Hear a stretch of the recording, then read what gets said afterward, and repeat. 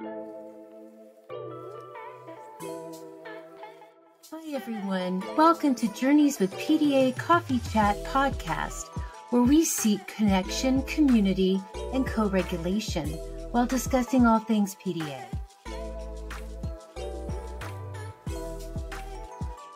Welcome to Journeys with PDA Coffee Chat podcast. I'm Kerissa. And I'm Heather. Today we have a special guest, Suzanne Gunn from the motherload.nd.sleep. She's a certified infant and family sleep specialist. We're really excited to talk about sleep. Thank you for being with us, Suzanne. And go ahead and introduce yourself. Hello. Well, thank you so much for having me on. My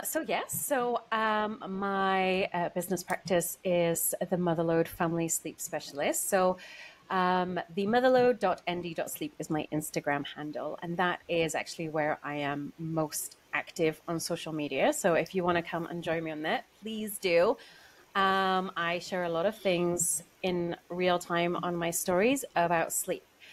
I am a fellow neurodivergent. So back in February, I was diagnosed as ADHD, which was actually a complete shock to me.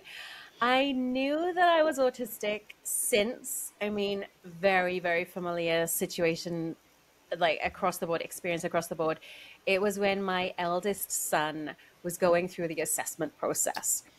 And all the way through the process, there was like questions like, oh, and what does he do like this and this and this? And I'm like totally confusing family and generational traits with autistic traits. I'm like, yeah, but he just gets that from me. Oh yeah, but he just gets that from me. Like, stop pathologizing him. He's just my son. And so there was that. And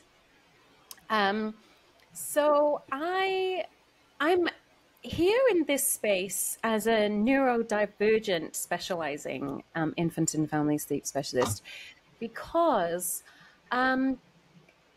essentially, as I needed as in for myself. So we were just emerging from PDA burnout in the household.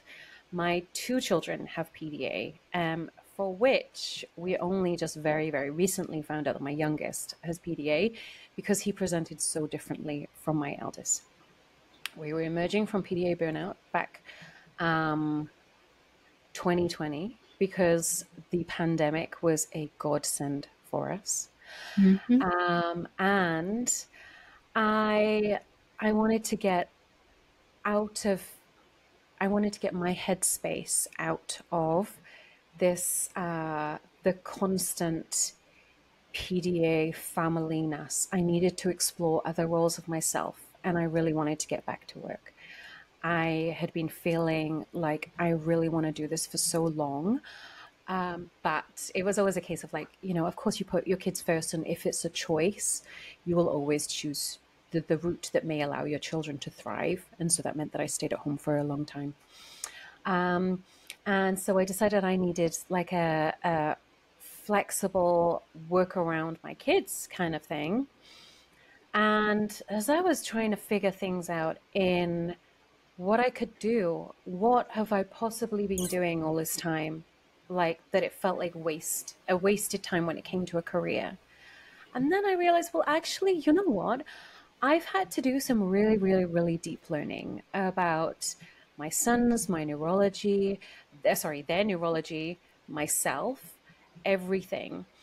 And I thought, I think I need to go on this career path of like helping other families. And I have always been dead against behaviorist modes. Like when it came to the thing of like sleep training, the thought of using my connection with my son as a bargaining tool and to trying to get him to disconnect from me in his most vulnerable times was something that just felt so wrong. And I also felt other people's pain, like obviously being autistic ADHD, like I have a very heightened sense of empathy. So I decided I really wanted to go into the realm of supporting families. And so I found this amazing course run by Dr. Greer Kirschenbaum, who is a neuroscientist. And she's actually just released her first book, which is called The Nurture Revolution.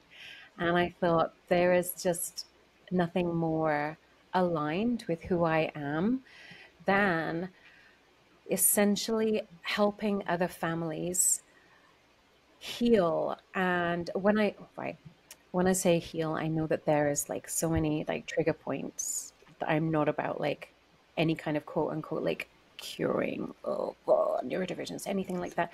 But it's a really, really hard journey when we are like down in those deep depths of like PDA burnout, and there is a healing to do. And so I actually first off trained as an infant, more so like, sorry, what I'm trying to say is on the infant side, the neurodiversity doesn't really tend to be noticed very often, because it's just like there's usually something else, right? It's usually like a tongue tie or like inappropriate expectations, unrealistic expectations. But I soon started to realize, oh, wait, I think that a lot of the people who were being drawn to me are also neurodivergent. And then I realized I don't see anybody else supporting neurodivergent children with their sleep. And so I was like, this feels like there is a gap there of support needs. And at first I was like, I don't know if I could do this. So I want to say subsidized, wrong word. Sorry, my words do get completely mixed up, and some of them are just like, oh, I can't quite reach the right word. But so I went and I did a whole load of other training to kind of like bridge that gap between the range of infant sleep going into childhood, adolescent, along with neurodivergence in a very anti-behavioralist mode, because I think that the last thing that any child needs is to be made to do something that they don't feel is safe. And I feel like I have found my life's calling with this. So now I'm just like, okay, I love you said that. a really long introduction. I'm really sorry if I did. I'm like, did I actually introduce myself? I guess I did. There you go. So yes, that's amazing. So Heather and I have very similar stories with our children and their sleep issues. And so my daughter is 13 and she is my PDAer. And I had no support. I had no answers, and I didn't know what to do. But I knew that I just had this little girl who actually just wouldn't sleep. And I would like read the books, but then nothing felt right. And it didn't work, you know? The classic of like, oh, let them cry it out. And then they'll like, soothe it. Yes. And like the part that's so hard is I was so tired and I was so desperate. And so my husband and I were like, we're going to try this because that's what the books say. And I remembered it just like crying while we were letting her cry it out.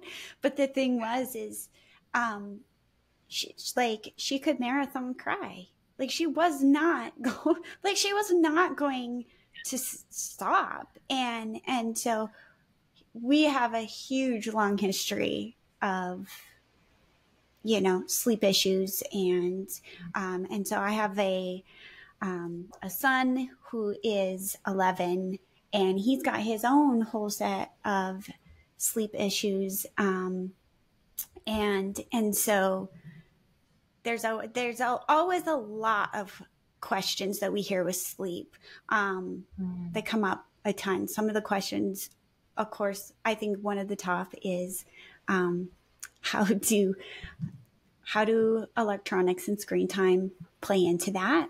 You know, like, what if they don't want to sleep? Like, how do you make them go to sleep? That's one of our big questions that we hear. And so the whole, like, how do you make them in any context? You know, Heather and I are like, oh, funny, you don't. Now, So there are so many points.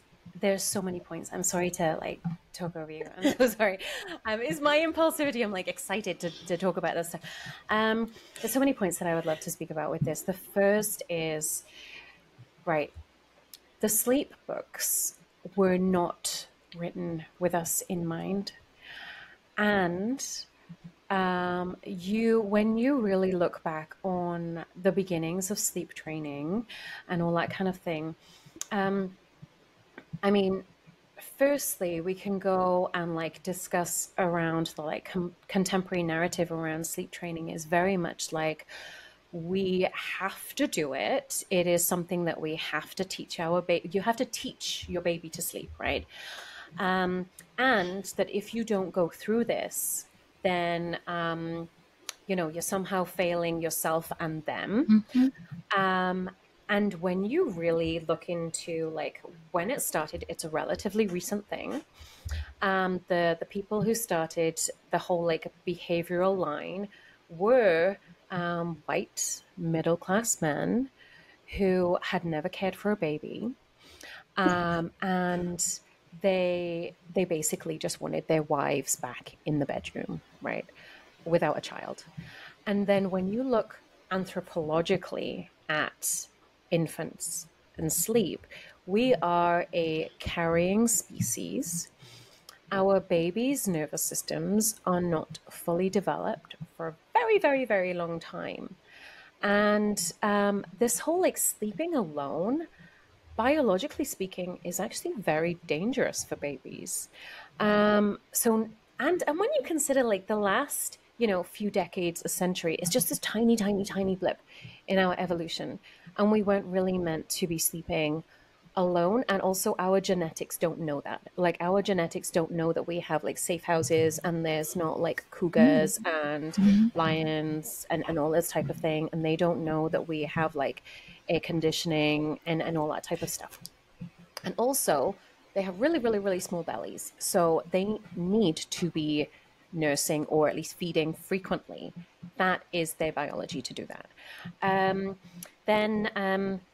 The next piece of that is that we tend to be in this culture of pushing independence far, far earlier than what is biologically appropriate for any child. So that is really like that whole pushing for independence. And so now I'm going a little bit further on in the age timeline of when we kind of are expecting like toddlers and preschoolers to be able to like go, like you go in and you read them a story and then you leave and you shut the door.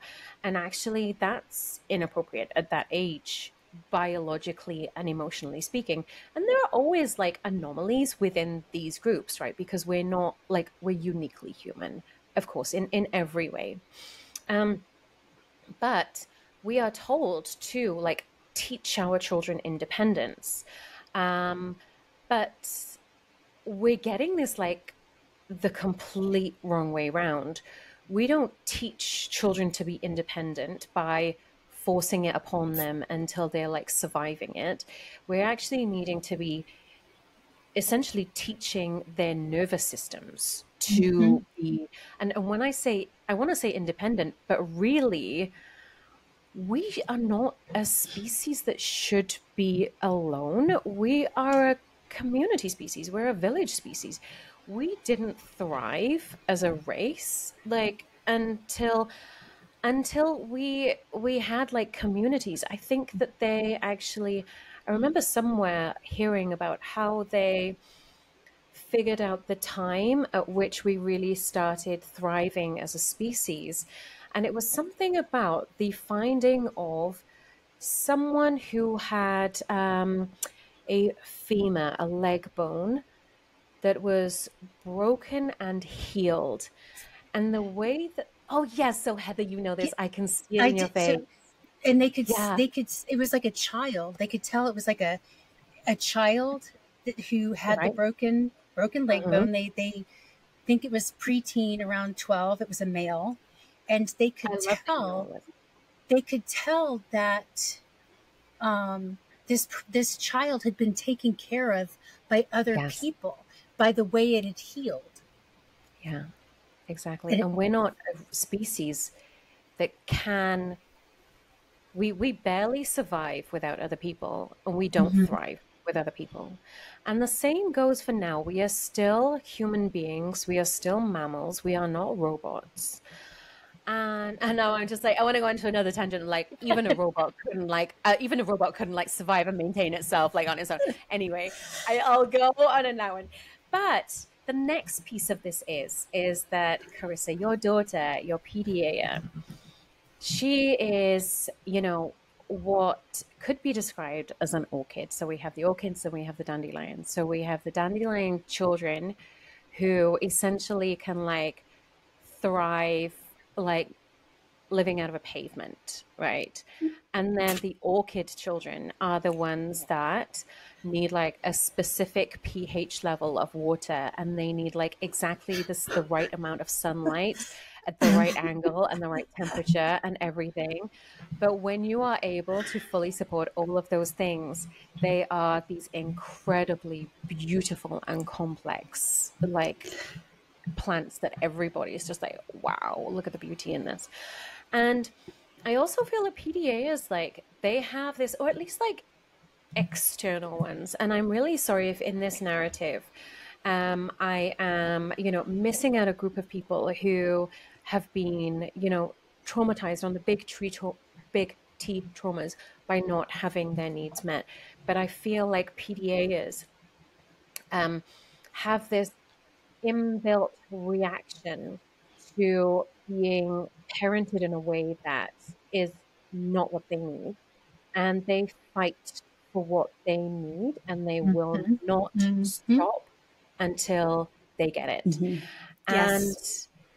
I find it, it's, yeah, okay. I don't want to dismiss the fact that PDA parenting is exceptionally hard, especially because we are parenting. When we need the biggest village, we have the smallest village. It's like as soon Mhm. as we have additional needs, we are isolated because we are like Mm-hmm. held outside of that like common narrative, and it's so hard just to be within that like group. Um, but yeah, this PDA-ness that like that it's so like I feel like as the world is burning down around us right now, don't we just need these human beings who will not stop fighting until they get the justice and like what they need to thrive? And just the challenge is like, we don't have a world that is like fully supporting or even like seeing it for what it is right now, let alone validating it and supporting it and providing a safe space for it. Um, but yeah, I mean, sleep is an incredibly vulnerable time for these people who, um, you know, really do feel, I want to say aloneness, or like just like not really truly being safe, because of course autonomic nervous system disability just, it's so quick, so easily triggered to go into that like stress response. And at the end of the day, when everything is quiet, there's nothing to distract you from all the thoughts and everything that is going around. And that's the time when you're going to feel the most vulnerable.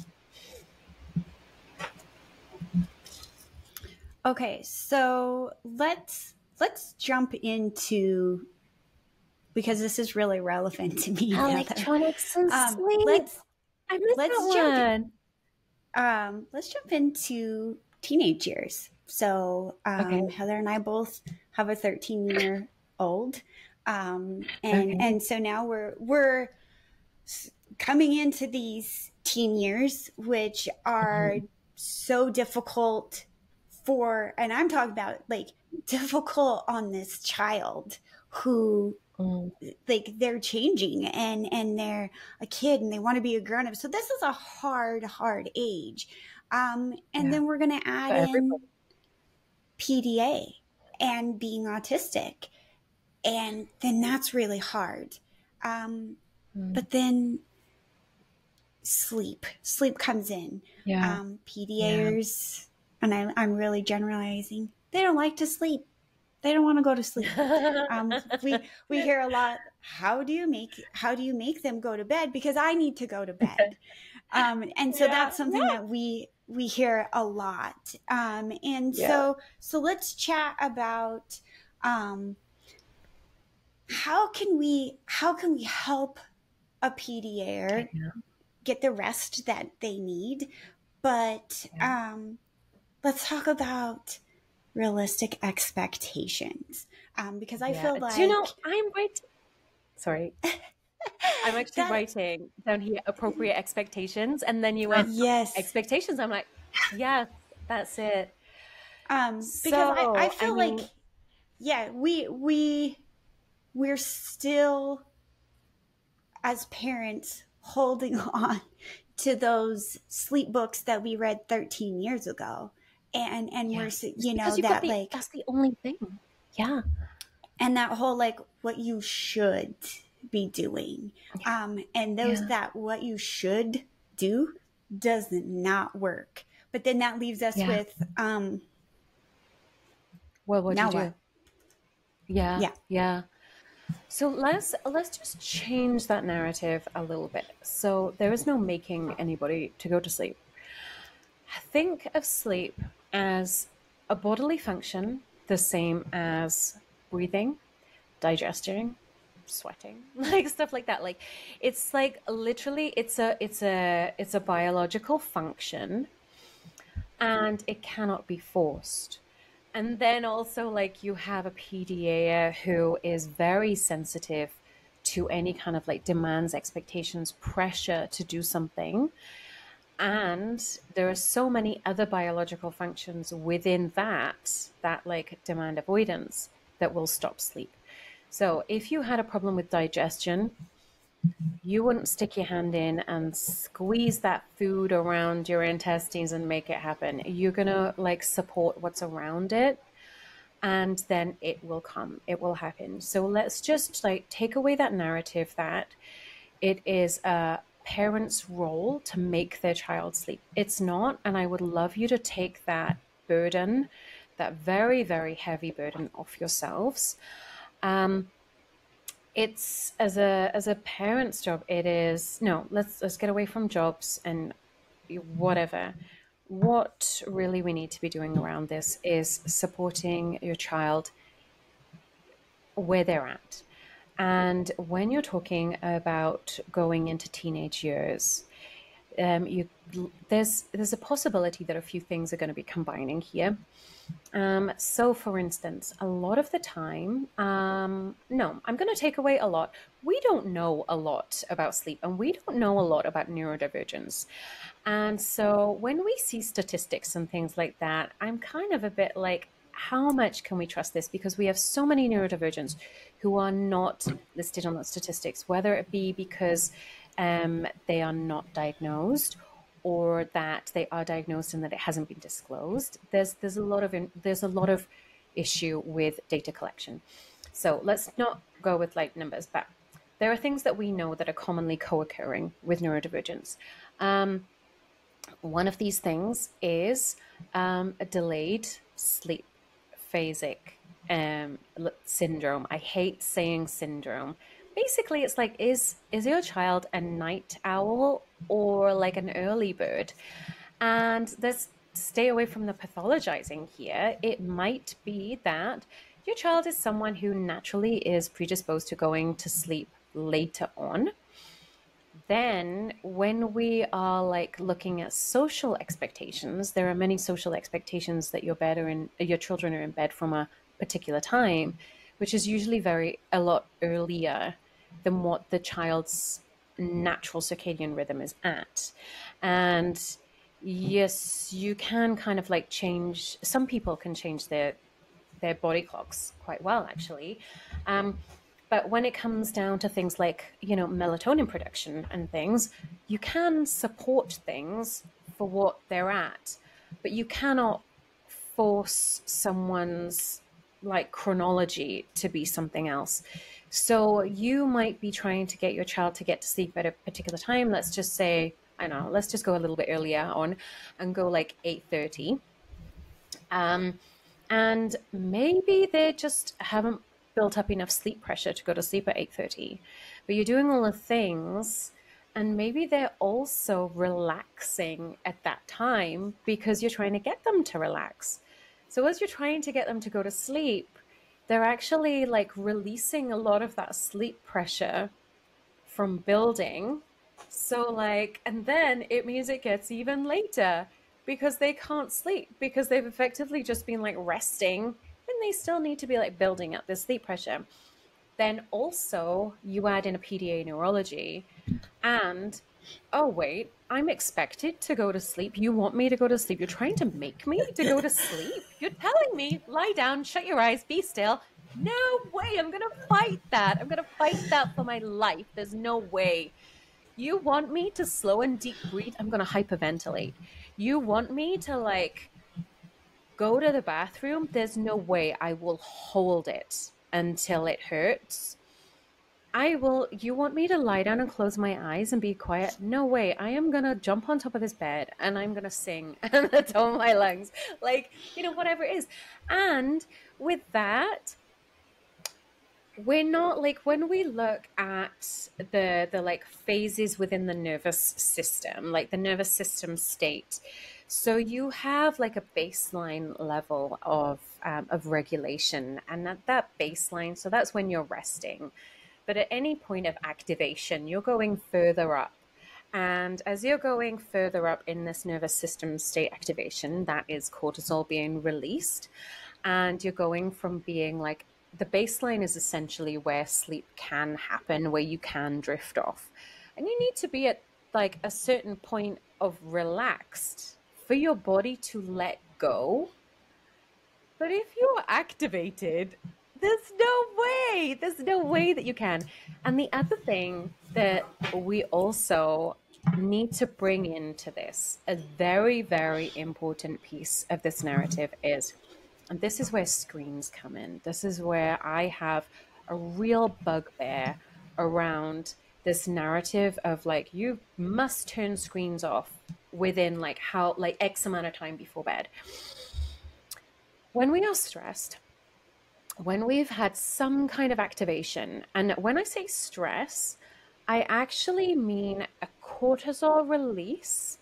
And we know cortisol as being the stress hormone, but actually that's a very simplistic version. Cortisol is, it's a hormone that releases, it signals to release glucose into the bloodstream. That is essentially like a big whack of sugar into your bloodstream. And you cannot sleep if you have a boatload of sugar going around in your blood system. It's like your body is being primed to move, primed for action. And that happens whether it's a positive activation, like they are excited, like super happy. There's something that is like, you know, you think of any kind of body movement, whether it's jumping around in excitement or wanting to like throw something at the wall, that is energy that needs to be released. That is like glucose that's needing to be released from your system, right? Through body movement, or like other things like play, laughter, you know, it could either be movement or it could be feel-good hormones that come in to dampen the cortisol, and essentially those also help you feel sleepy. But the next stage is that once you have been activated and the stress response comes in, it takes a very, very long time for it to exit your blood system. And we're talking hours. And we don't know exactly because it like depends on your metabolism and all this kind of thing. But if you have been activated because suddenly, and like now I'm just going to completely change the scenario here and imagine that we have a teenager who is somehow dysregulated, and it could be like through their senses, it could be like, yeah, just general dysregulation through not like being able to support their body or their senses in various different ways. The interoception might be off. They've maybe not like eaten well, or maybe they've not eaten at all, like whatever it is. Or they have this heavy need, because PDA is essentially a need for co-regulation with someone else, like on a far more intense basis than the norm.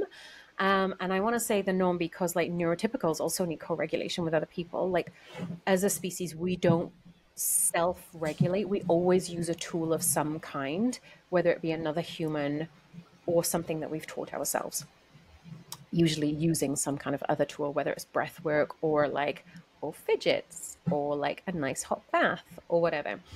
And you have this like teen who is being threatened with taking away what they're currently regulating with. They're currently regulating with that screen. And it's happened in a way that is maybe jarring to their system. It's maybe something that they're just not well prepared for. And then suddenly you're going to have this huge spike in stress, and that is going to last for hours.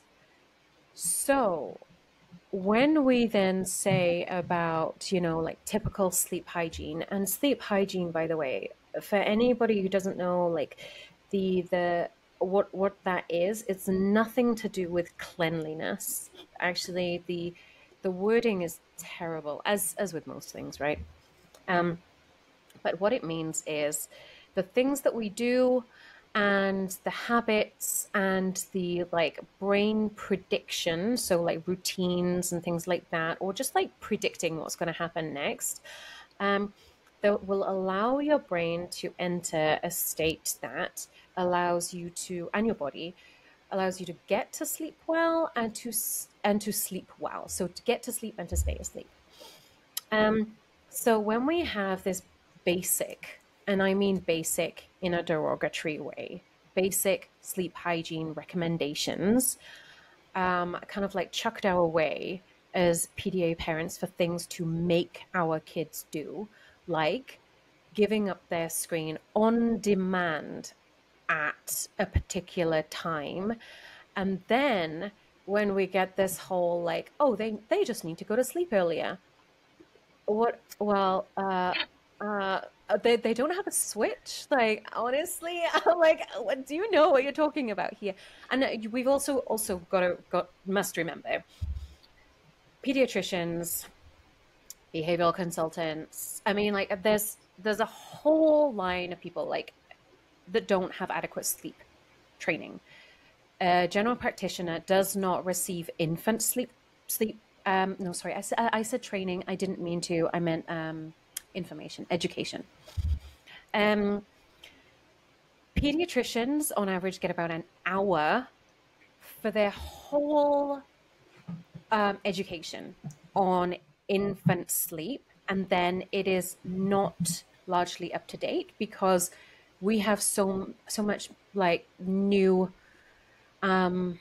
information that's come out with this like boom of neuroscience in the past like 20, 30 years. And bearing in mind, it takes like 20 years for anything to come out really, let alone in the mainstream. And it also depends on like confirmation bias and things like that, because people like to know that they're right and be proof that they're right. So when there's something that shows that they're wrong, they maybe question it a little bit too much, or they take what they want to, discard the rest, or whatever it is.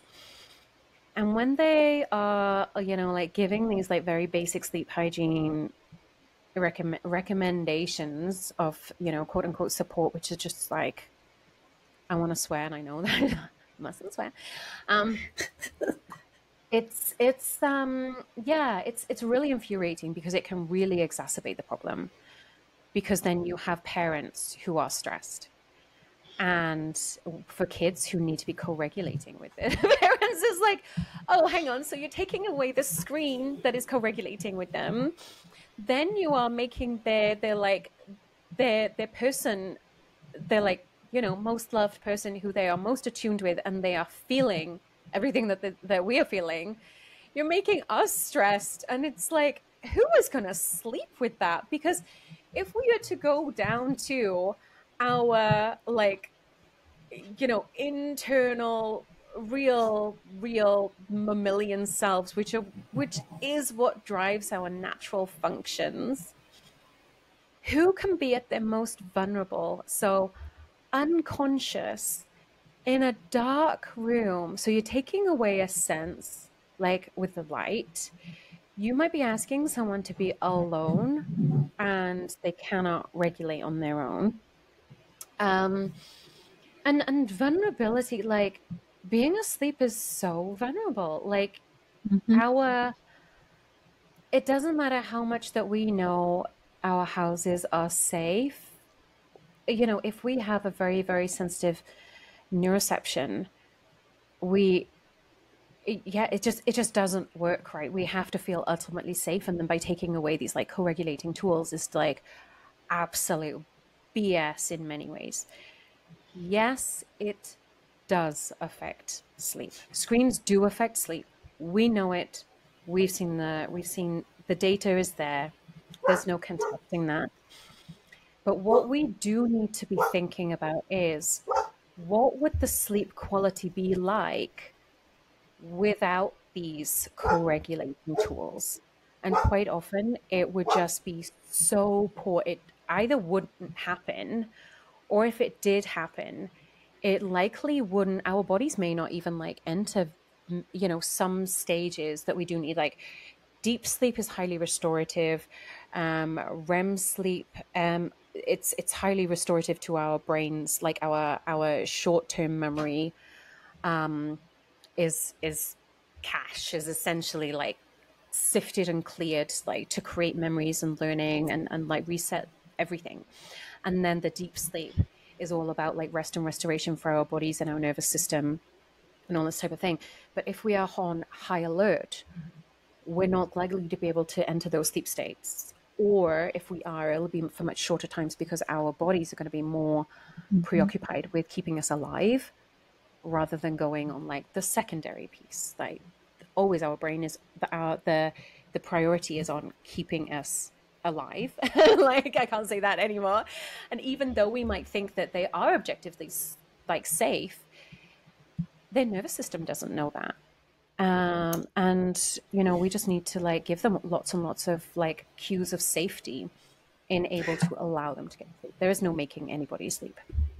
So let's go back and talk a little bit about sleep hygiene, because I feel like that is that's a phrase that we hear a lot, and I feel like that's where a lot of parental pressure comes in, because I'm being fed information that says sleep hygiene looks this way, and so if your child's not sleeping well, it's because they're not doing their good sleep hygiene. So let's do this, because we're gonna dig way in. So because Heather and I are both we're a ways down this PDA journey, and have learned a lot the hard way about how to create that nervous system safety to prepare for sleep. So Heather, why don't you go first? And so just talk a little bit about, I know, surprise. Talk a little bit about what does bedtime look like in your home, and what's your sleep routine? I remember being told all the time, well, if you just have a really consistent bedtime routine, so Heather, kind of just describe what is your really good bedtime, what's this routine? What does it look like in your home working up to bedtime? Because personally, what bedtime looks like in our house is I go into my bedroom and I shut the door and I ask my son not to make a lot of noise at night so that I can sleep. that is our, but we're at a point where, he's independent. He's 13. I don't have to, we've set up the house to where it's safe for my son and us to be, where he can be on his own at night. Because we spent years and years and years with sleep doctors and sleep psychologists and but when you know better, you do better, right? I was actually like, because that sounds really stressful. That sounds really, really stressful. It sounds like, and it really wasn't. It really wasn't until we stopped going to public school. We had the expectations of getting up at a certain time, being at school at a certain time, and even though we had it written in his IEP that, because of these, comorbidities that he had, that we as parents could say, hey, he didn't sleep last night, therefore he's not coming to school, and it's not going to be, counted against his attendance or whatever. And just like you said at the beginning of this, Suzanne, when the pandemic hit, it was like one of the best things that ever happened to us. Yeah. Because, all those expectations were just gone. It was just that we were homeschooling anyway.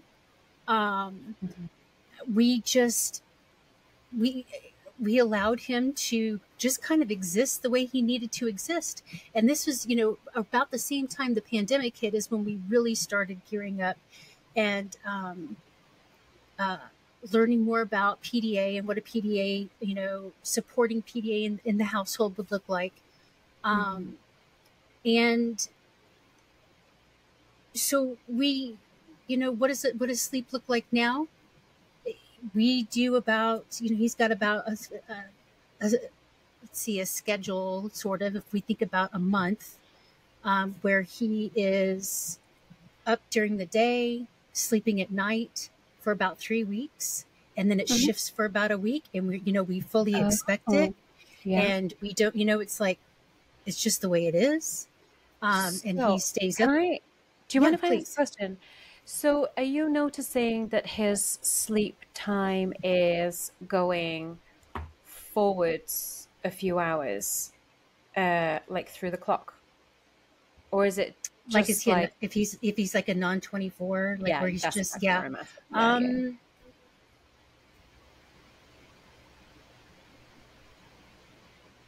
don't know if I have the data on that. I mean, honestly, we exist like without clocks and time anymore. Yeah, if that makes sense, it just, we just don't. You're on PDA time. We're on. And then also my husband has that delayed sleep. Yeah. It's genetic. Yeah, it is. So, I have a family of people who stay up late when I don't. Yeah. So, oh my gosh. Right? Yeah. And so so earlier on, and I can't remember whether this was when we were recording or when we were chatting beforehand, but we did, so there was a comment about how, neurodivergents don't tend to sleep. I just want to say there are many, many people who are not being picked up in the stats because, unless you're a squeaky wheel, you don't get caught. I was a baby who slept for 22 hours of the day. And that is well outside the range of normal. However, my mother also had another child who was the opposite and a very, very hands-on, like very I'm just going to say it, like he was very, very difficult. And the behavior was, oh gosh, I mean, we know the story, and this is back in the 80s too, when like the narrative around this was awful. And so my mum didn't flag anything with this. She was just like thrilled that she didn't have like a newborn and then a baby like awake throughout the night and crying a lot, because she also had a 3-year-old who was doing the same, like a 3.5-year-old, 4-year-old. And so like it isn't like we have this narrative, and I think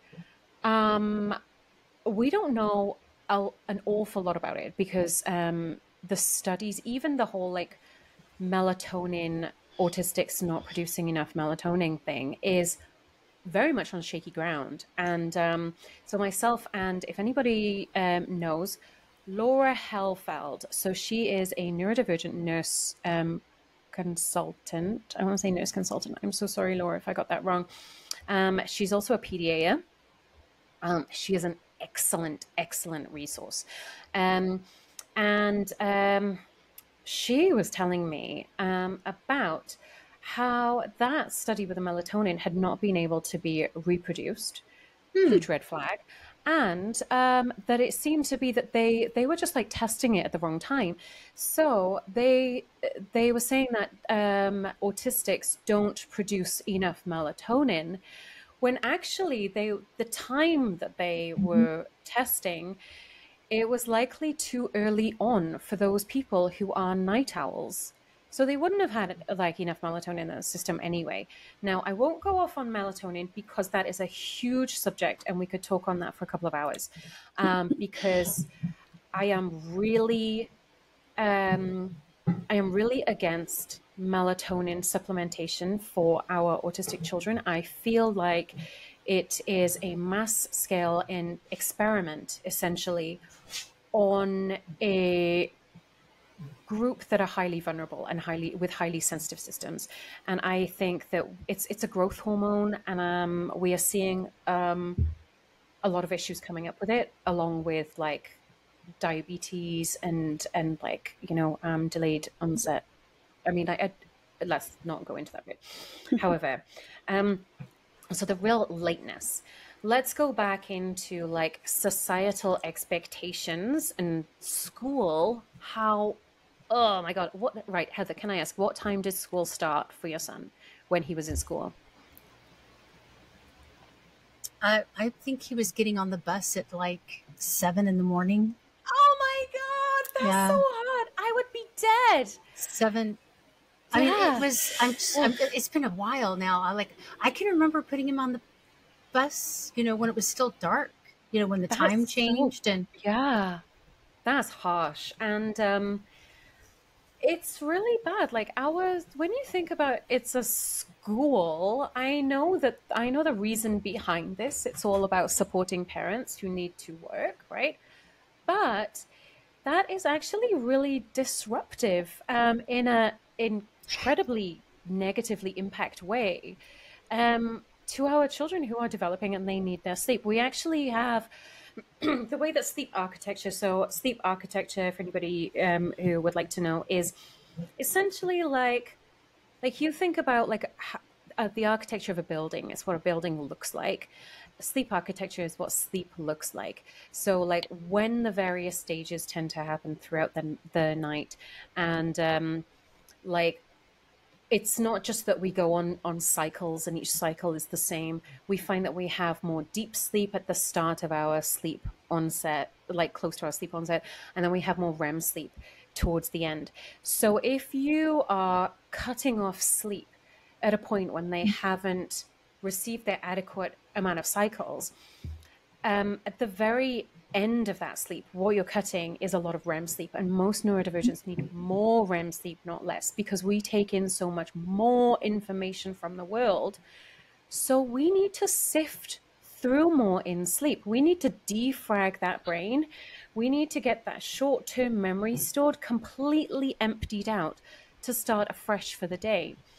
And when we don't get that, what is impacted? It's our memory, it's our executive functioning ability, it's our sensory processing, it's our emotional regulation. And those are putting all like clinical terms on things, which are basically like, when I'm tired, I am gonna be more feisty or more like quick to get sad or angry or frustrated. Of course I am, because my capacity is less.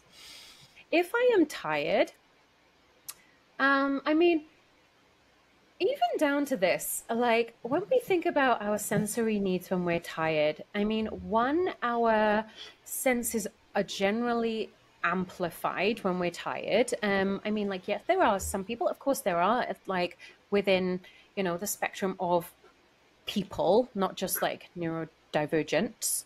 But they'll tend to have like, more, they'll take in more sensory information is stronger. So like things like your startle reflex will be more quick to trigger if there's like some noise behind you. Whereas if you're not tired, it might not affect you. When you are tired, it might make you jump out of your skin. And that huge cortisol release that you have when you jump and how it stays with you and how that impacts you through the day. Things like when I'm tired, I like to wrap myself up in like a thick something. I want that heavy pressure. When also my interoception is really rubbish. So I'll end up overheating a lot because I am tired. So I want something to like wrap around me, but I won't figure out that I'm too hot. I get dehydrated quickly. I get frequent headaches. I end up like lightheaded, all this type of stuff. Then we turn into like executive functioning. So, oh my gosh, short-term memory.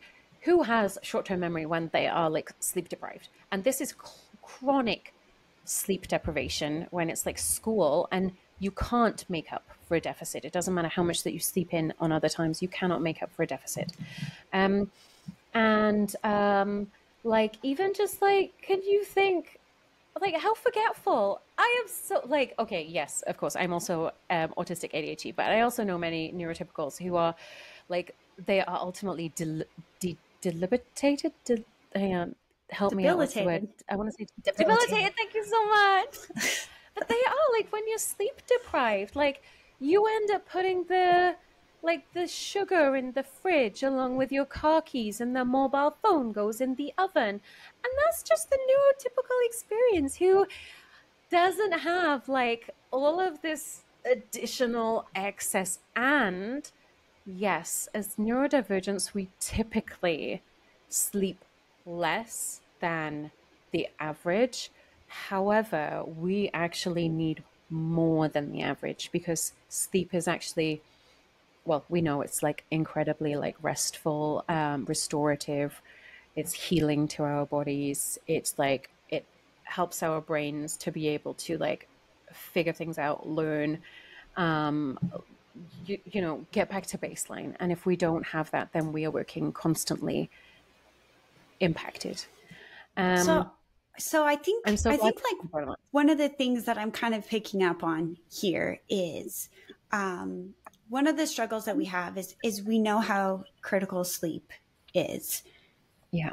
We're also, we have people who like, are naturally need to sleep later in the night. So they're not going to go to bed at 9 o'clock. Their body is not ready. And so allowing them to reach that sleep just naturally. So if you do need to watch your tablet longer, letting them go to sleep at that not typical bedtime, letting them kind of find it on their own. And then one of the things that I'm hearing that seems really critical is then they need to sleep in the morning. And so this is a cultural issue because we, as our physical bodies, we have to have that sleep. And we're jerking kids out of bed early in the morning and then wondering why they can't function or why they're grumpy. And so that's kind of that thing in the morning, and why it's hard to get up in the morning is because they run on kind of a different schedule. And so to me, and this is what we practice in our life, is just allowing that natural sleep cycle to just flow naturally. So with both of my children being autistic, I took them out of public school quite a few years ago. And my daughter sometimes likes to bounce back in because she's PDA, and that's what they do. They got to explore everything.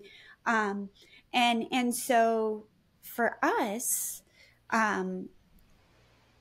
my daughter, she's naturally a night owl. That's like when her energy is like, it's the creative hour, isn't it?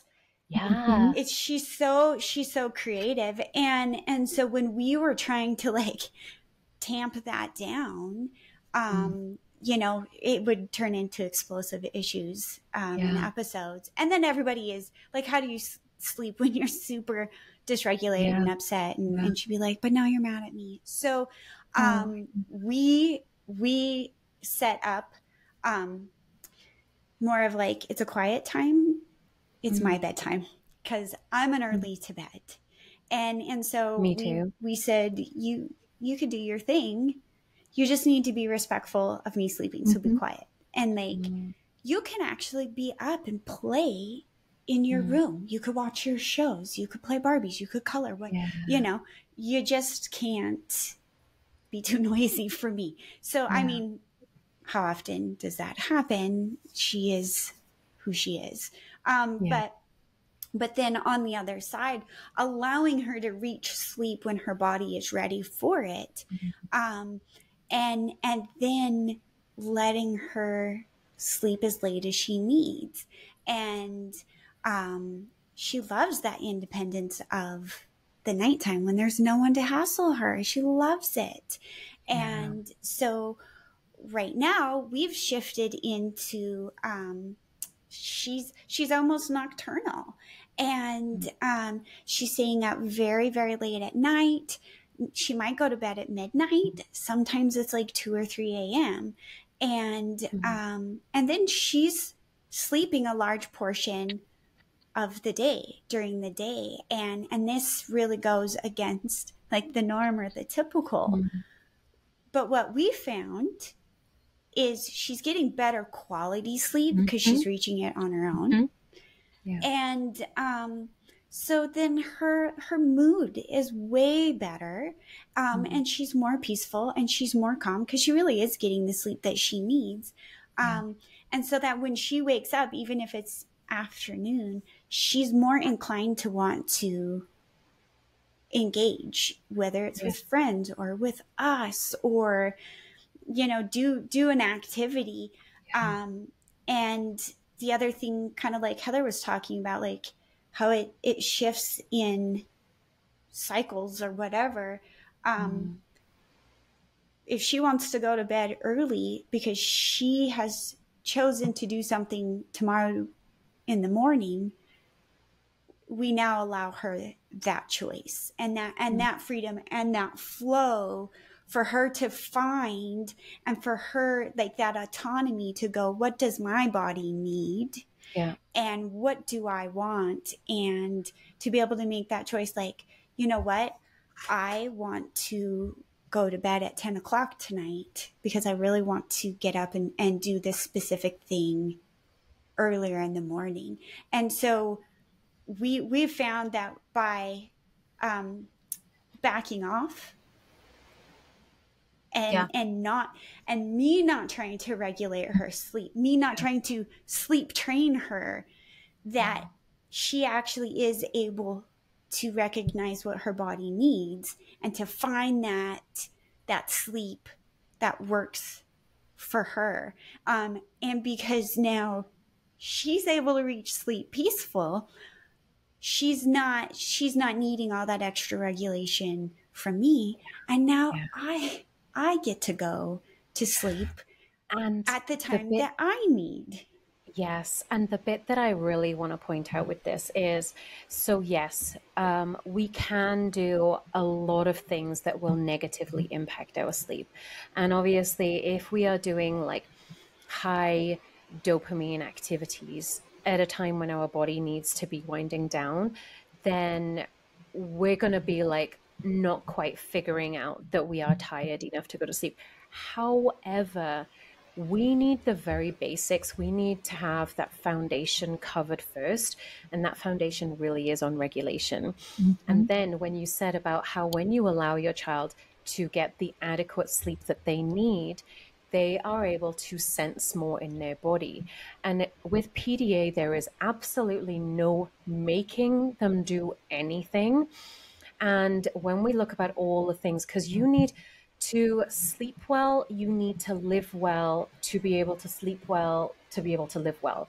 It's a cycle. So if you are running on a deficit, you're like, it doesn't matter how you put this, like from a clinical perspective or like as a mother and a human being, like we all engage in really unhealthy things when we are tired. We are generally predisposed to be like grabbing quick food that is high in fat and sugar, because that is what our body is priming us to grab for. We are like going to be seeking like stimulus of any kind, and all those things are going to be like ramping up our bodies. But if we are able to sleep well, we are more in tune with what our body needs. We're more likely to eat well. We're more likely to feel like exercising, however that comes across.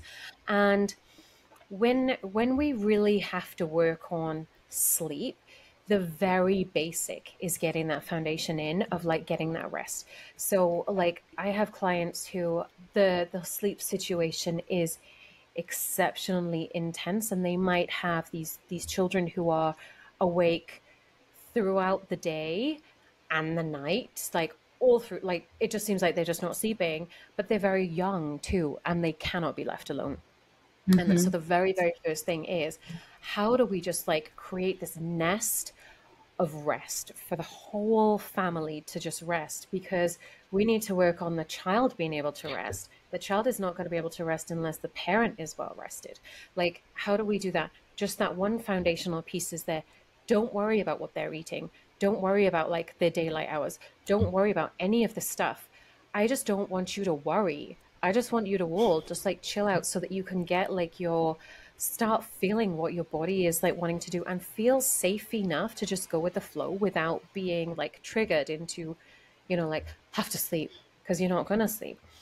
Then after that, when those like lines are, when those foundations are properly in, then you can start bringing in things that are like, so like if your child has like a sensory profile that they need additional support with being able, like with senses, like maybe they need a sensory diet, maybe they need some heavy pressure work during the day to be able to have like this sensory, inputs, everything like, signaling like correctly in that. By doing that with play, regardless of age, we are able to access play. Many times we are so stressed and so sleep deprived, we cannot access play. Like even down to like your PDA pulls a prank, and instead of laughing at it, you rage at it because you're really pissed that they just threw a glass of cold water on you. Whereas if you were well rested, you might just be able to laugh that off, and then you all get some feel goods, right? Play is feel goods. It's the opposite of depression. And it all just builds on itself, because we can't, when we think about sleep, yes, we do need to look at the whole thing. We need, like, health is so dependent on it. Eating well, sleeping well, breathing well is another thing. Like being part of the world, grounding ourselves by being outside, none of that is going to happen unless you are feeling well rested and calm and safe and seen and validated and all those other things. Yeah. This is such an amazing subject. There's so much that goes into sleep, and I think we're gonna have to do a part 2 because I still have so many questions. And so we're definitely gonna have sleep part 2 because there's so much more to go into this, and I think a lot of what needs to happen is, as parents, we need to break down those unrealistic expectations that have been put onto us of like, this is what it looks like, and be able to embrace being neurodivergent, and that our needs are vastly different, and that means that we're going to have little ones where we do need to give them that regulation and that peace during the day so that they do have that calmness to fall asleep. And that might look like, I can remember building a blanket fort in the living room and having toys in there and movies going and being in the, like, cuddling in the fort together, and they would play around me and I would sleep. But we were so together. Perfect. And so that's, being able to kind of break yourself free of the expectations and go that it's actually okay if mama makes a fort and then sleeps in it in the middle of the day. That's okay, because I had that little one who was, if that's where you're at, she was almost 5 before she slept through the night. And so that meant we had to get a little bit creative on making rest. And so now giving her the space to just be awake and sleep when she needs it. I think a huge subject that we need to discuss in part 2 is the whole co-sleeping situation, because I feel like, you're talking about like your deep rooted genetic needs is to be together. And then we're like, now go in your own room far away and do not come in here. And so I think that is huge piece. And there's so much pressure from the medical community not to co-sleep, which I understand. I understand. Anyway, that we are definitely going to need to put this in work too. So I would love to speak about that. Because, you feel, I remember feeling like a closet co-sleeper because it was the only way anybody was going to get any sleep. But then you take your child into their 1 month well baby and they're like, where does your child sleep? Where do you sleep? Blah, blah, blah. And I was just thinking, okay, well, I can tell you the truth or I can lie. What do you want? Because and that's the thing, is that actually I think a lot of people actually don't disclose it. We know that at least 75% of people do bed share. And the issue is, and I'll say this before we go, but we will totally take a deep dive into this, is that when people do it and they do it without adequate knowledge on what is safe infant sleep, and they do it unsafely, or that they avoid it to the point where they're like dead men walking and they end up falling asleep with their baby sat on a sofa. Of course you would. If people fall asleep at the wheel of a car with the wind blaring in their face and the radio full blast, of course you are going to fall asleep when your body is actually primed to sleep when you are breastfeeding. You're absolutely shattered. You're in a warm and cozy environment. And that's when people fall asleep on a sofa, which is highly, highly dangerous. Yet it is not unsafe. I am going to say this categorically. We know that it is not unsafe. So look at the works of, say, for instance, Dr. James McKenna, who is an anthropologic, he works with anthropology, I'm so sorry. And Dr. Helen Ball, the La Leche League, which actually is a really great resource on safe infant sleep. And when you look at SIDS rates, so sudden infant death syndrome, it's not linked with safe infant. Sorry, I'm so sorry. I'm getting a bit distracted because my son is at the window. I'm going to have to go very soon. He's desperate for his bike, which is in here. But it's not unsafe to sleep with your baby. It is unsafe to bed share under certain things. Like if you are extremely sleep deprived, yes, that is a hazard. If you are in an environment where there are like suffocation hazards, like pillows, heavy blankets, all that type of thing, yes. The safest place for your baby is actually on their back right next to your breast at breast height without anything else around. And they are more safe than in their crib alone. So I'm going to leave you with that, because that is a very important thing to them. I think that we're going to have to do another. I also think there's a lot of people who are afraid, a lot of mothers who are afraid to admit that their older children want to sleep in their bed or in their bedrooms. And so that's a very interesting subject to go into. Yeah.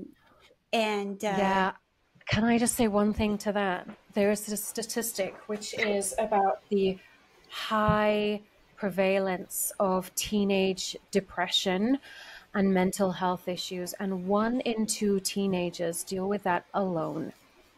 And I would rather my teenager be in bed with me and not dealing with something alone than on their own. And that's all I am going to say to that, because they are more likely to be going through mental health issues when they are alone and unseen and unsupported than in your bed. There's nothing wrong with co-sleeping at any point in life. We're gonna do a part 2. Suzanne, if people want to learn more about you, if they want to get connected in with you, what's the best way for people to follow you, hear from you? Yeah, totally on Instagram. My capacity is beyond any other social media. I've picked one channel and that's it. That's Instagram. So I am themotherload.nd.sleep. My website, if you wanted to check out anything else, is motherloadsleepspecialist.com. And I'm also just about to release my own podcast with my co-host, who is infant sleep scientist, Jess Guy, and that is called Nurturing Neurodivergence, not CE, but NTS, as in like plural. And that's going to be releasing in August. We haven't actually got a date yet, but I'm really excited to get that out there, just because I feel like there's a lot of conversations that need to happen in this space with a wide range of experiences. I love the fact that you are doing this coffee chat, guys. It has been such a pleasure. Thank you so much. Likewise. Thank you so much for joining us. Thank you. Yeah. Bye. We appreciate you so much. And if you would like to learn more about pathological demand avoidance profile of autism, you can check out our website, which is journeyswithpda.com. We have Facebook and Instagram.